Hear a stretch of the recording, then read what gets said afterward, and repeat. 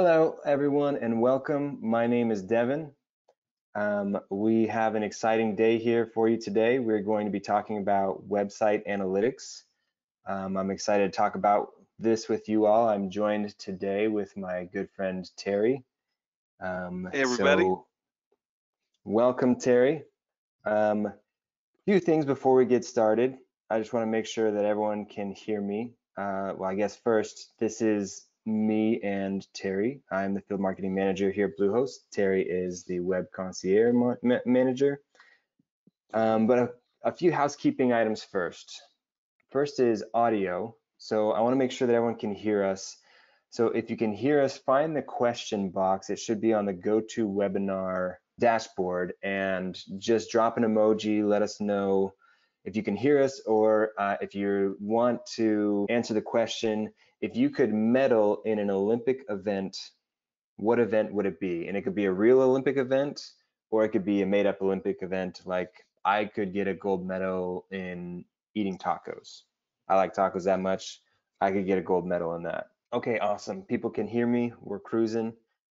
As you have questions about today's webinar, the things that we're talking about, go ahead and drop them in the question box. When I'm not presenting, I will be looking at those questions and I'll be doing my best to answer them. If we don't get to the question during the webinar, we'll have a question and answer section at the end, a little Q&A section, when we'll be covering those questions that we didn't have a chance to answer. If you don't have your question answered, then don't worry, we'll still have your email with the questions that you asked, and we'll be able to reach out afterwards. Audio diving gold medal, awesome. A gold medal in washing windows. We should talk. I could use a gold medalist in washing windows right now. Kayaking, napping. Oh man, I could go for a gold medal in napping right now. Love all these responses, y'all. I hope you keep up this engagement as we go through. So today we're going to be talking about analytics, and we're going to be covering a handful of different things and something else. Oh, a great question just came in. Will this recording be posted later? Yes, this recording will be posted. We'll be sending out an email to everyone that registered. So if you have to drop off early, then don't worry. We will be sending out a recording of this to everyone after probably in the next 24 to 48 hours. So as long as you registered for this, you should be fine. And then we will also probably be uploading that to the Bluehost YouTube channel, so it will be available there as well. So what we'll be covering today, analytics is a huge beast, and we're going to do the best we can to give a high-level overview and a couple tips along the way as for a handful of different things that you can do to utilize those analytics to understand what's going on with your customers, with the people that are coming to your website, and how to leverage those analytics to make improvements on your website and to make changes that can improve your conversion rate or improve the traffic that you get to your website. But just to start as well, if you have a specific question about analytics that you'd like answered, go ahead and drop that in the question box. We'll try to make sure that we cover that. As I mentioned before, I am the field marketing manager with Bluehost, and Terry is the web concierge manager with Bluehost. So I did see someone asking for Bluehost employees. We are both Bluehost employees. Terry is a Jedi when it comes to building websites, so he will be our subject matter expert today. So let's just jump right into it. Why do analytics matter? Here's a long definition, and it's very thorough, of what exactly web analytics is. It's a collection, reporting, and analysis of data generated by users visiting and interacting with a website. So the definition goes on, but very simply put, it's gathering data to understand user behavior with a given website. And I like to kind of bring this home and why this is important with a little anecdote. Understanding the user experience. Let's say that you're having a party, you invite two different friends to your party. One of them shows up fashionably late, but shows up and has a great time with you. The other one never arrives, and a few days later, you reach out to them and say, hey, I was excited to spend some time with you. What happened? I don't know where you went. And you find out that the friend that made it to your party decided to use Google Maps to get to your destination. And so they got live traffic updates, they got turn-by-turn analysis, they knew exactly where they were the whole time, and they knew exactly how to get to where they wanted to go. Your other friend that never showed, it turns out they printed MapQuest directions. And I might be aging myself a little bit when I say that I remember the day when I had 5 or 6 pages of map, maybe not 5 or 6 pages, but you had a couple pages of directions, and you would have to follow those and look at the map and hope that there weren't any road closures, because if there was a detour or a road closure, there was nothing that the printed paper could do for you at that moment. And I like to think that sometimes our internet traffic is really similar to these two friends of ours. One of them has a great idea of exactly where they're going, and they have the tools necessary that gets them right to the destination that we want them to get to. The other one gets confused, it gets turned around, it doesn't see the landmarks that it's looking for. There's a street sign that's knocked down for whatever reason, so they miss a turn. They don't get to where they're going, so they end up being frustrated, and you don't get to have the benefit of their presence at your destination. So the same can be said for the user experience with your website. There are some people that are going to try to get to your website for whatever reason, and some of them will find exactly what they're looking for on your website and they'll be happy. And maybe the destination that you're trying to get them to is a purchase page. Maybe it's just a blog article that you want to share. And there's going to be other people that end up there erroneously. There are people that weren't necessarily looking for it and didn't get to the destination they were looking for. And so you're unable to capture them as a new customer or as someone that's going to support your brand in the future. So what information can we learn when we use analytics? I like to think that there's 3, actually probably closer to 4 questions that we can answer when we look at the analytics for our websites. Number 1, the first question we can answer is, how does traffic get to my website? Where is it coming from? What kind of traffic is it? Who's sending it my way? The second question we can answer is, what do people do once they arrive at my website? So when they get there, do they click around? Do they, if they're clicking around too much, it might indicate that they don't have good navigation. They can't find what they're looking for. Or maybe it just means that they're browsing through multiple products before finding the right one that fits their needs. Sometimes people leave immediately, which contributes to something called the bounce rate that I believe Terry will go into depth in later. But sometimes people don't find what they're looking for. Maybe your site ranked on a Google search result that you didn't intend to, and so people come and they leave because they realize they're in the wrong place. But using Google Analytics and other tracking information, we can determine what people do when they arrive at your website. Also, we can answer the question, how do users go from visitor to customer? With Google Analytics, we can set up goals. There's also parts of the analytics that show you the breakdown of the traffic that goes and looks at products and adds a product to their cart and actually goes through with the purchase. And so you can look at those conversions and those different, that buyer journey and that funnel to understand how exactly users go from visitor to customer. You can also get ideas with assisted pages to see what pages people are going to before they make a purchase. Maybe you have a blog post that talks a lot about how to swap out a catalytic converter on a car or something like that. And after they read that blog article, they go and they buy your hard book on catalytic converter mechanics. I don't know. I'm clearly not a mechanic, but I think you understand what I'm trying to say is that sometimes there's other pages that contribute to the success of your website that maybe go a little bit unheralded, but with Google Analytics and looking at this data, we can understand what those sites are that are contributing to the success of your website. So very briefly, how do analytics work? Most people aren't going to care a ton about this, but I think it's interesting. Basically, a JavaScript snippet is inserted into the website's code. I believe it's inserted onto the header of a website, which puts it onto every website on the page, or sometimes it's injected directly into each page on the website. But essentially, when a user goes to access one of the sites, it will trigger that snippet and it will act as a tag. And when the browser requests that page to be loaded from the server, that JavaScript snippet records some of the information from the requester. Sometimes it will get their IP address, their geolocation.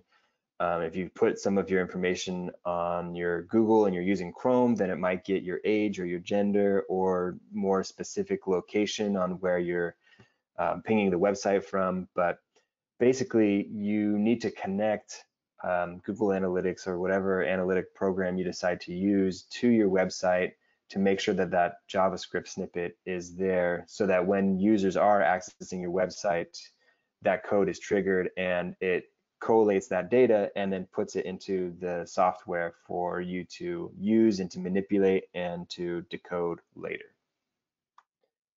So the next question, which analytic tool should I use? There's a couple of them out there, and I'm actually going to let Terry take over from here and walk us through this chapter and a few of the next ones, and I will try to answer as many of these questions as I possibly can. Terry? Okay, and thank you, Devin. I greatly appreciate the warm introduction. So, which analytic tools should I use? Okay, so there are quite a few of them out there. Um, Many work better with some programs than they do with others. However, the gold standard and among those that are the most popular would be Google Analytics. So Google Analytics is definitely the most popular in the free version of it, and there's different levels of it, but in the free version of it, it gives you a ton of analytics.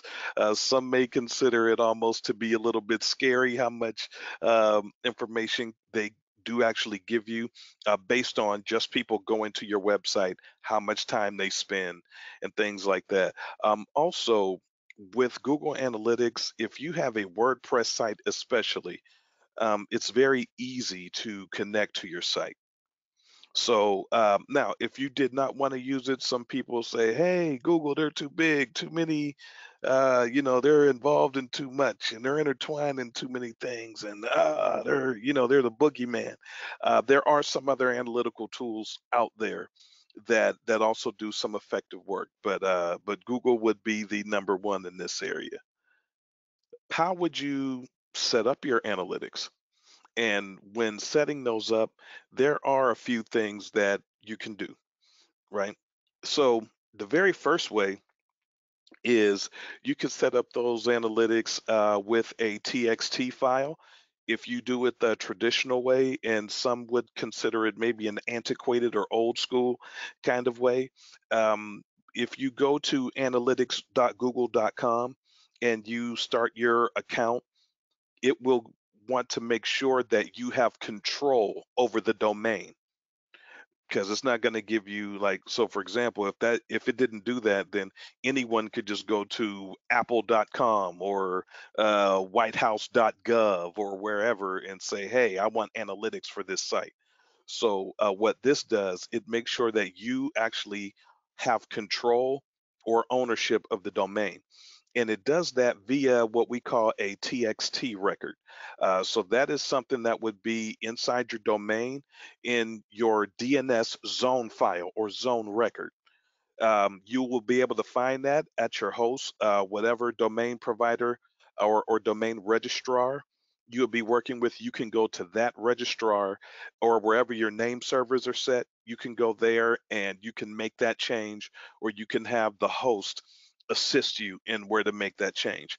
So they give you an actual TXT record, and you would add that in there like you would an IP address or a name server or a CNAME or any other type of DNS record. If I'm nerding out a little bit, I'll scale it back a little bit. If you have questions about some of these things, we could answer those a bit later. But once you do that, what Google will do is they will want to confirm that on their end. So once Google senses that you have that record added in there in the DNS and it updates, they will then take you to the next level and they will begin to start to report your analytics. So it's usually about a three-step process. Also, you can put a code snippet in your on your server, and there are some other ways that you want to connect with it like that. Okay, but there's also an easier way that we'll see on the next slide. Now, Google Sitekit is a plugin for WordPress sites, especially if you have a WordPress website. um, Google Sitekit is a plugin made by Google that actually gives you a much easier path to add these same things to your site. So it basically does the same process and it makes it so much easier. So what you would do is you would go and in the plugins, you would search for this plugin. So on the side, you would go down to the plugin section in your WordPress dashboard. You would go to add a new plugin. When you add the new plugin, you just want to type in Sitekit in the right-hand corner, in the top right-hand corner of that section in the plugin section. When you get Sitekit, you want to install and then activate it. What it will do from there is it will then ask you for your email and your login for that particular account. Now, let me go back just a little bit. I believe I skipped over one thing. In order to get these analytics, one of the first things that you would have to do, you would have to start an account with analytics.google.com. So you wouldn't just be able to use just a random email address or anything like that if you hadn't set it up yet. So you can go to analytics.google.com and then you would want to set up your account. And then you would want to add in as a property. They call it a property. You would want to add in as a property the domain that you would like them to monitor, and so on and so forth. So once you set that up, then you'll be able to connect easy once you get this plugin. That is a very good way to connect it, and it's so much easier. So I personally prefer it that way. I personally prefer it that way. You'll have a much easier time. It's a lot user friendly, and time, as we all know, is the most extremely valuable commodity. So we want to save that time and get in there. There's another way also when we set these up. If you do use Jetpack, right? If you use Jetpack, and it also is powered by Google Analytics. So when you set up the Jetpack plugin that is available on any WordPress site, that's another good way. You can look at some of these same statistics and everything that it gives you. Okay, and we can move on.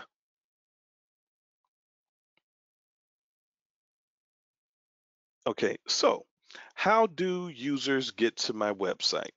Well, one good thing about analytics, and let's just do a quick tour of it. One good thing about analytics, it gives you a lot of detail and it gives you a lot of information so you can make informed decisions about how you want your site to behave, where you want it to go, what are some things you can improve, and what are some things you can change, and so on and so forth. It shows you areas of opportunity, where you're succeeding, what things you may have to improve. But one of the main things is in Google Analytics, it gives you a very detailed overview, but it lets you know specifically how do people get to my website. Well, there's a lot of different ways. So if you notice in our slide, it shows some of the top channels. What are some of the most obvious and simple ways that people come to your website, and what are the percentages of those? And it shows you here on this graph. So in this particular instance, this website user, um, people directly access it. So this person gets a lot of traffic just organically. They also have some paid search. So 9.4, almost 10% of their website traffic comes from paid searches. So that's where that could be anything from Google ads, social media ads, and so on and so forth. Okay, so then you have another section that is called display. So that could be anything from ads on different blogs, on different other websites, things like that, where it's just display, like there's banners and markets, things like that. Okay, then you have affiliates. Okay, affiliate. There's a lot of companies that do affiliate marketing. They place ads on different very popular websites and as much as blogs and other things like that. So you could generate traffic that way. Some is referral traffic, some of it's organic search. So it gives you a very, very detailed view over all of the things in here in all the ways that people actually come to your site. And then it lets you know over here, like who your users are and where are your peaks, where are your valleys, where are you maintaining? Where are you doing well? Are you dropping off? Are you picking up? Are certain things more popular than others? Even if you do e-commerce, like some of us do, starting with when the pandemic came, a lot of people saw areas of opportunity doing a lot of e-commerce. So you see a lot more of that now. But this lets you know if you're rising or if you're falling or if you're if you need to improve some things so you know, hey, you know what, like if you sell flowers and you know that Valentine's Day is coming up, you may want to do a sale then. You know, maybe people buy more flowers on the 15th than they do on the 14th, and so on and so forth. That next week may be a little dry for you, but also it shows you other things. So, for example, if you sell T-shirts, um, you may have peaks and valleys, and it shows you those things. So you know, hey, this is maybe when I should run a sale, or most of my people are coming during these times and these hours. So I should run a, so based on my target market, I should run some sales around this time. And so on and so forth. So this gives you a very good detailed view of some analytics and some things that you can use to leverage that information. Okay, what you got for me next, Devin?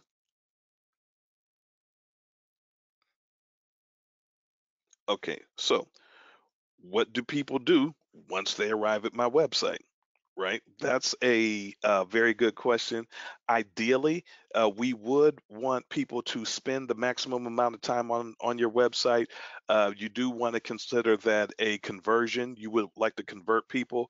Um, if you are an e-commerce website owner, a conversion, you may want that may look like a sale to you. If you just have an informational website, or you want to set appointments, or you want to book people, or you want people to book your service, or you want, if you're a barber or a pet groomer and you want to get some leads and have some people set up appointments with you and things like that. Those are what we consider conversions. Maybe you only want to just collect some emails and some information and send a newsletter out to people and just have them interact with your website. Like if you're a blog owner, or you have an informational or educational type website or a message that you would like to get out. So you would say, hey, can I send you more information? What's a good email where you could know about events that may go on in your city, things like that. Um, we all want those things, but right here, it gives us some key performance indicators and some things like that in terms of what are people's main things that they do when they come to your site. How many pages are they viewing? How long are they staying on those particular pages? On average, uh, they let you know that you have about 7 seconds to convert a person. when they're on your page. So you have to structure it in a way where you can engage their intention and have their, have that click through rate do that. So, for example, in this example right here, we see that this individual had 355, almost 356,000 page views. Now, out of those page views, it lets us know that about 224,687 of those were unique. So those were first time people who were coming, first time people that ever went to your site, right? Average time spent on a page, 52 seconds. Depending on how much content you have and what you're trying to do, that could be good or bad. I would say if someone spends 52 seconds, almost a minute on a particular page, that could be very, very good. Okay. Um, Maybe not so much depending on what type of site you have and what a conversion would look like to you. Okay, bounce rate is at about 48%, so that's about 50%. So 50% of the people who visit this site almost leave within after 52 seconds. They spend a minute and then they're out of there. So then you have your exit. So this is why these things are important, because it lets you know. So for example, let's say that you are a blogger and you can see a dip when you talk about a certain type of information. Let's say let's say you have a food blog, but maybe you talked about a restaurant that you said, hey, we saw a rat running across the floor or something. It was terrible. Hey, you might have dropped that day. People might have been grossed out, something like that. But it gives you really good indicators of what people are doing once they arrive to your website, where they're staying. And then it has it where you could break it down hourly, daily, weekly, and even monthly, so you can get those analytics. But all these things help you. They give you the information that you need in order to make improvements, to make adjustments, to add new content, new features, new things, so that you could take your website and possibly your business to the next level. Okay, so how do users go from visitor to customer? Well, if you've ever seen the movie Field of Dreams, anybody saw that movie before? I saw it when I was young. One of my favorite lines on there that says, "If you build it, they will come." So, how do people go from visitor basically to customer? With your analytics here, this gives you a very, very good indicator of people's behaviors while they're on your site. Are people adding things to their cart? Are people interacting with the products or services that you have available? So what they do is things that are well set up, things that are exciting to buy, like things that are new. Like if you have some things and you're selling some things, it lets you know what the interest level of the audience is in certain items that you have. It lets you know basically like how many like sessions people look at certain products. Let's go back to the t-shirt example. Let's say you have a t-shirt that has a real cool slogan or a really nice cool graphic or something on it. You may think it's cool, but the audience at large may not think so. They may not share your enthusiasm about that particular piece. But there may be a piece that you said, "Hey, why do people just like this? I didn't think this was really cool. It's only it looks like a NFT thing that was made on WP Paint or something like that, or something like that." But you can get a lot of interest in that, and it shows, and then it lets you know, hey, you know what, so many people, they added some things to their cart, but then they abandoned their cart. They just didn't buy it. Maybe they'll want to come back for later, maybe not. Maybe they just got interested. Maybe they got called away. They might have got an emergency call. If you're anything like me, I'll be in the middle of wanting to buy something from Amazon, and then my wife will come and say something and give me a honey-do list. and things like that. So I had to step away for a minute. It could be anything, but these give you some indicators as to what happens. And when people go to your site, this is, this is what happens. So this is really wonderful information given here by Google, and it's very detailed. Okay, all right. Okay, Devin. Okay, so um, leveraging analytics for site improvement. Information is key, knowledge is power. So first things first. um so we have some things here. So your marketing efforts should speak to your intended audience. Use these numbers to make sure your message resonates with the intended audience. I know a lot of us, depending on what you have a website about, we say, well, hey, I want everyone to come, I want people of all kinds, but we have to learn how to get more granular in terms of who is your target market, who is your target customer, that demographic. What does that look like for you? Who can you envision? So, for example, if you sell women's shoes, okay, women of all ages are going to wear shoes, but do you want to target an older generation, that middle generation, a younger generation?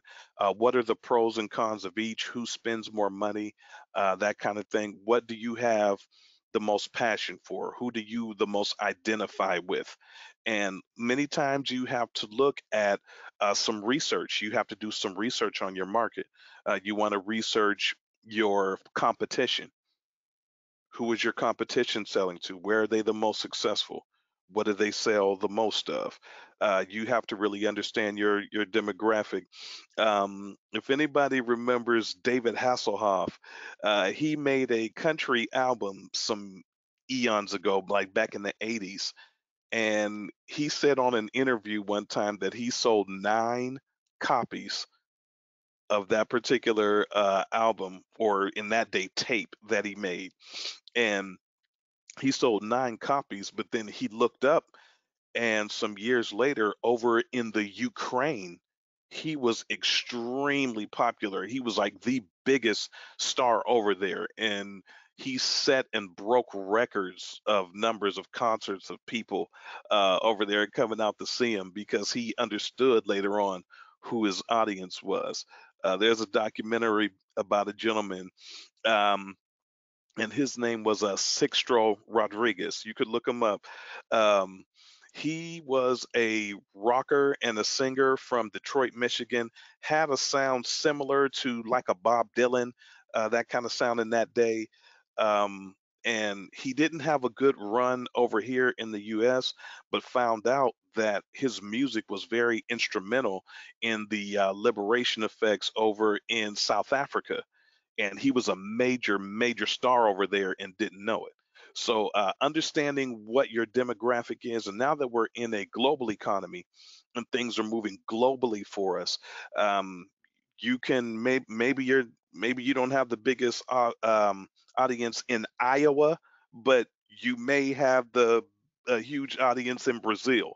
You never know. So now that we have global exposure and we can do things via the internet, via our websites and things like that, this tool really helps us. Okay, so look past the first number, like low time on site, high bounce rate, things like that. That could indicate that the audience is uninterested, and this is valuable information. Feedback is your friend. So if people aren't interested, um, you can either take that content and remove it, you can change it, things like that, because this is good information. If you're selling something on your site and people just are not buying it, for example, I live in Phoenix, Arizona. If I want to set up a store that sells, um, I don't know, statues of liberty and saying I love New York, I'm probably not going to get a lot of sales in that particular area. That's something I need to move on from. Okay, so it lets you know, it may show that you have an uninterested audience in that particular product or service. Okay. Also, another thing, geography. Validate your efforts if if your business is local. Target your effort if your business is widespread. Interact with the people that want to interact with you. Very good insight there. So you want to, if you have a brick and mortar store, you definitely want to have a lot of local traffic coming there. I know some gentlemen right here in my city in Phoenix, Arizona, who own a hat store. Strangely enough, where they do a lot of their marketing and they get a lot of online orders because their store is not very far from the airport, and when people are in the airport they see their advertisements and they go to their store and order. So they say, hey, this is a huge opportunity, let's make sure we can structure something and work this out, and we can leverage this information. And it's again about understanding your demographic, understanding who your audience is, and using that information to position yourself to get the best results. Okay. And detecting abnormalities, a spike in traffic from an unfamiliar region might be an attempted hack. Very true. So you do want to watch for that. Um, and as a sidebar, if you don't have security and things on your website, you do want to make sure that you get with an expert and set up some security measures on your site. You don't want your site to get hacked or anything like that. But one good indicator on that is a spike from a place that you've never heard of or you've never seen and it hasn't come up before. It could be bots. It could be individuals trying to hack your site, and you do not want that problem. So let's make sure that you take those things. But understanding your demographic and your audience is key. You have to know who you are selling to. Um, there are a lot of people who get very niche with who they're selling to. Um, Certain things are for certain people. So you want to make sure that you have that, even if you're not only doing e-commerce. If you have a blog, um, maybe your blog is for a certain segment. Maybe it's for people who are tech people. Maybe it's for a group of people who are travelers, or and so on and so forth. Maybe you want to write a blog about hiking different places and going things doing things outdoor. You could have a fitness blog or a cooking blog, things like that. Make sure you know who that audience is. How are you marketing to that audience? How are you marketing? How are you getting your word out in your message out to that audience?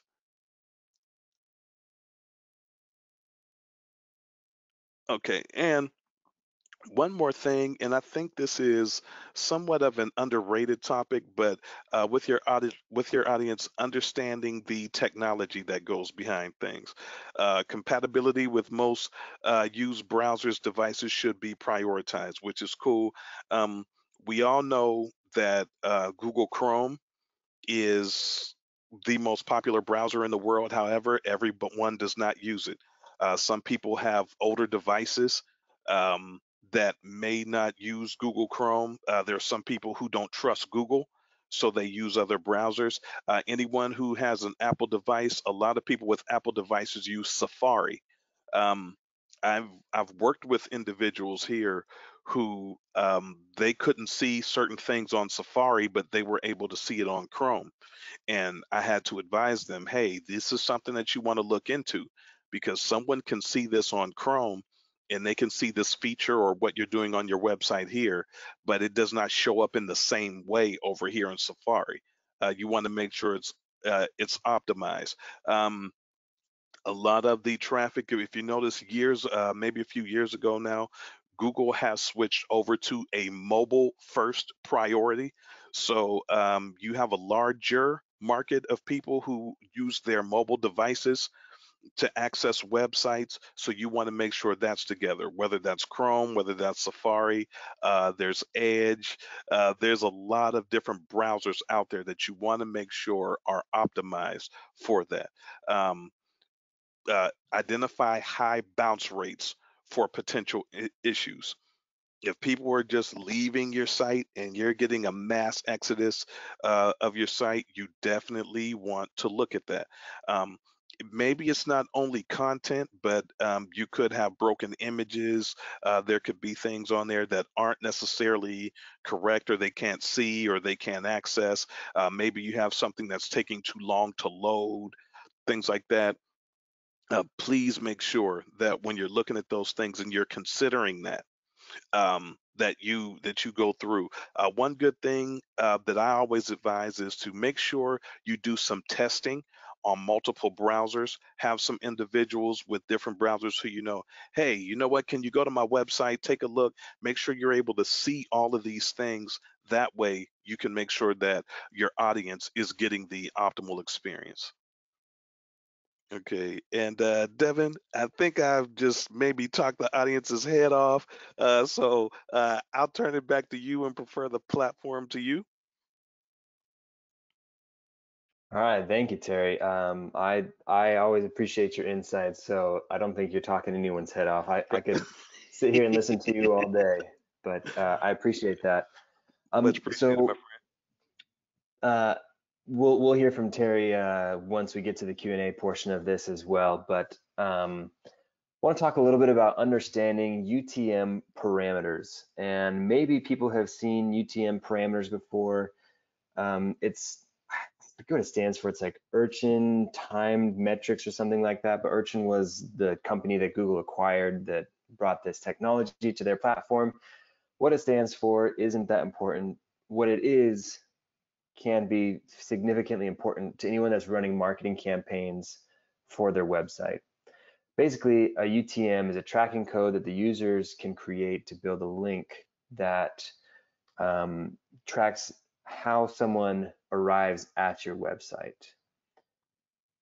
So UTM links allow users to more accurately pinpoint the exact link that brought them to their website. A lot of the Google Analytics that we've talked about and the things that we've looked at have talked about what people are doing when they're on your website. Some of them talk loosely about how someone arrived to your website from social, but once your business is large enough, then people start running multiple marketing campaigns at the same time. You might have 3 or 4 different ads running on Twitter, and some of those might be supported by similar campaigns on Facebook, on YouTube, things like that. So you can create these UTM links that will help monitor those campaigns and help you determine which of those ads or ad sets or campaigns was the most effective and the biggest bang for your buck. So when you're creating a UTM, basically you take the landing page that you want someone to arrive at, and then you put some of this tracking information at the end of it, and then you build out a link, and you can use that link in your ads, or when someone clicks on an ad or something that they come across that refers them back to your website. If they click on that specific link, then it will count every time someone arrives at your website using that link. And then you can go into your Google Analytics and look at that data. You can manipulate that data to understand which of these campaigns or which of these platforms is the most effective for you. So this is the definition that Google gives for what each of the UTM parameters are. These are the 3 that I really like to focus on: source, medium, and name. Source is effectively where is the traffic coming from specifically. For example, Twitter or Facebook or Pinterest, or maybe a newsletter or something like that. The campaign medium, that's more what channel it's arriving from. So all of those, or a lot of those channels like Twitter and Pinterest or even TikTok, those could all be lumped into social. And the newsletter, that might be under an email medium. And then the campaign name is the specific campaign that you are advertising or that is appended to that link that is bringing people back to your website. It can be fairly confusing at first, but I think once people start using it and once you start applying it, it becomes increasingly easier. And to make it easier, Google has actually created something that will generate the link for you. So all you have to do is go in and fill in the information and tell them where you want the user to land. So in this case, it's bluehost.com. This one in particular we're building is going to go on Twitter, which is part of our social channel. And it looks like this campaign is going to be part of the Black Friday sale. And under campaign term, I like to put what keywords that I'm trying to rank for there. So if I'm ever trying to see how my campaign is correlating with my search terms, I can easily see that information. So once you put that information in, Google will put together a fairly long link that you can then share out. And whenever anyone clicks that link, you will know specifically that that is how they arrive to your website. Now, there's a couple things that I want to point out here. One is that you can put spaces in the campaign name, you can put spaces in these, and Google automatically adds in a plus for the spaces. So you don't have to worry about smashing all the words together in order to try to make it web friendly. They take care of that for you. The other thing that I wanted to point out is that these UTM parameters are case sensitive. So as you go through and you start looking at these, it's a good idea to make sure that you're very consistent when you're building these. So as you do your campaign throughout the year or throughout the years, it's very similar, and you can see how Twitter performed over time, and you can see how specifically the Black Friday sale performed on Twitter over time. So a couple best practices and benefits of using the UTM parameters. It allows for great A/B tracking. And for those of you that are not familiar, A/B is when you have two different data sets or ad sets. Maybe one of them has a really large picture of someone using your product, and it has some of the benefits of your product in small words across the bottom. And maybe a different ad set has a list of all the features and benefits that you get from using your product, but it has a smaller picture. You can put both of those two different ads out into the world, and after a while, more people are probably going to click on one over the other, depending on what the preference is of your target audience. And then you can take a look at these UTM details, and you'll be able to see which of those ads perform better. And over time, hopefully you'll begin to develop the pattern, and you'll be able to tell for your product and for your business which ad set works best for your audience and converts better. It can also help track the efficacy of your marketing efforts. I know specifically on social media, sometimes people try to do organic marketing where they're not paying for ad positions, or they're not paying for like a sponsored post or something like that. They're just trying to organically use social media to boost their brand, to boost their presence, and to increase people's knowledge about what they're doing. And so you can use these UTM parameters and say, okay, I'm going to track how many people click on this tweet that I'm going to put out. And I'm going to track how many people sign up for this newsletter that I'm going to put out. And then after time, you can go back and look and say, okay, tons of people were interested in the newsletter, but no one particularly cared about my tweet. So perhaps Twitter is not where I should focus my money. Maybe I should invest in a better email platform, or if I'm going to hire an employee, I should hire someone that can handle my email marketing, not my social media, because it seems like my audience, excuse me, it seems like my audience is more interested in my email efforts. Best practices for UTM, and honestly, this is best practices for most web analytics endeavors. I think that you should, specifically with UTM, you should have a spreadsheet to track all of the UTM links that you build. It sounds tedious at first, but it's much easier to have one spreadsheet that you can refer back to and say, okay, this is my ad that I put on Twitter that has a large picture and small text. I know whenever I'm going to use that, I can just pull that link right there. And then next to that, or somewhere else on that spreadsheet, you can have the link for your other ad set or for the other location that you're positioning the ad. And I think that that's very helpful so that you don't have to say, okay, let me go back and rebuild the link every single time I'm going to put this campaign out there. Another best practice is just consistency. As I mentioned before, UTM parameters are case sensitive. You can put spaces in them, but it's important to be consistent, because if you accidentally mistype something, if there's a typo, if there's a capital letter in one UTM tracking link that there wasn't in the other, it will show up as a different data point on your Google Analytics. And you can log in to your Google Analytics, and I believe it's under acquisition campaigns, all campaigns, and then that's where you can see the tracking results from the UTM parameters that you've set up. So I know this was not a very deep dive into analytics. That's the difficult part with analytics, is there's so much that you can go into. You can look at different ways to boost your SEO using analytics. You can look at how to improve your bounce rate. There's a lot that can be covered.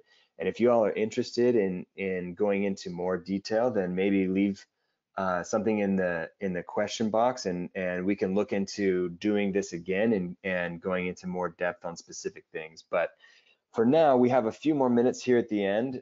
Terry is back with us, so we're going to go through a couple questions that we have that popped up. And I'll try to answer some, and I think Terry will try to answer some as well. By the way, I wanted to apologize. It looks like there was a glitch in the GoToWebinar software, and it did not start the PowerPoint at the beginning when I was presenting. So I apologize for that. I will make sure that the PowerPoint in its entirety is available for download after this is done. And I will also try to include that in the recording of the webinar that goes out. I'll try to do some editing magic to make sure that that lines up. So let me go through the questions real quick and shoot out some questions. Terry, I'm going to throw this one in your court. Other Okay. than Google Analytics, are there other analytics that you would recommend? Um, I'll say this, there are some that exist. Um, I don't know if I would go in terms of recommending any, but I can get a list together. Um, if that's what you like. In my opinion, and just in my experience with what I've been doing, um, when it comes to the three things: cost effectiveness, ease of use, and the user interface, being able to work with it within your computer with no connection errors and things like that, Google Analytics would be the top one. Plus, it interfaces with a lot of other types of programs. Some of the other ones that are out there, they do good on a lot of levels, but they're not as robust as Google on that one. So, but I will get a list together to get you that information. Cool. Awesome. We've got a few other questions here, and sadly not a ton of time to get to them all, but if we don't get to your question, we will follow up with an email and make sure that your question is answered. One of the question is the following: does having a professional theme or layout affect bounce rate? That's an excellent question. You want to get that one, No, Devin, or you want me no, to grab it? please. I'd love Okay. to hear what you Yes. have to say about Yes. So building a website isn't just slapping some pictures up in a little bit of text and some stuff. I mean, there's a science to it. You have to figure out things like the rule of three, and things like where your eyes are naturally going to fall, what colors stick out the most, what fonts are the best based on your audience, and things like that. So there's definitely a science to it, and a layout that's not good, or that's not comfortable or convenient or palpable for your audience, will definitely affect your bounce rate. It definitely will. So you do want to observe best practices, and before you start actually building your website, make sure you do some research. Just real quick, because I know we have to move on, but that's why even when you look at a WordPress theme, a professional WordPress theme, you want to make sure that it's in best practices, that it's clean coded, that it's rated well, that it has those really nice optimal type layouts so you can feature your best content and things like that. Excellent question. Yeah, that is a great question. Let's see. I just had another one. I scrolled away from it. Dang it. Okay. Another bounce rate question. What is a good bounce rate? I'll if you have an answer to that, Terry, that's fine. I'll give my shot at it, and then you can correct me if I'm wildly off the mark. Um, Nah, I think bounce rate is kind of tricky because mhm. from what I understand, it's a measurement of how many people come to your website and then exit without going to any other site on your entire site. So it's possible that the one site that they go to is the only site that they needed. Maybe it's the blog post that gets them the recipe that they were looking for, and then they leave. So it's hard to say what a good bounce rate is. I've seen some numbers out there like 30 and 40% is a decent bounce rate, but it's one of those things that I feel like people can always try to optimize to try to get a better bounce rate. Mm, I think you pretty much nailed it, Devin. Most of the time, um, people will say that anything under 58% is a good bounce rate. But I agree with Devin that it's relative to the type of site you have. um, Certain types of websites people aren't going to spend as much time on, depending on what it is. So that's very relative. If you have an information type website where you want to keep people for decent amounts of time, so for example, let's say you have a blog or you have something that's educational, informational, or you're giving resources and you want people to be there for a while, and your base and your bounce rate is like 60, 70%, that means that 60%, so more than half of the people who go to your website are leaving quickly. So you may want to do some restructuring, you may want to do some changing that lets you know. But basically, to Devin's point, 30, 40% is good, but you're doing okay if you're under 58%. Yeah, and that actually brings up a point that I wanted to mention earlier and slipped my mind. As far as best practices when it comes to reporting on analytics, I think it's always best to include context. You know, if I just Definitely. tell you that, hey, great news, we had 100,000 visitors on the website.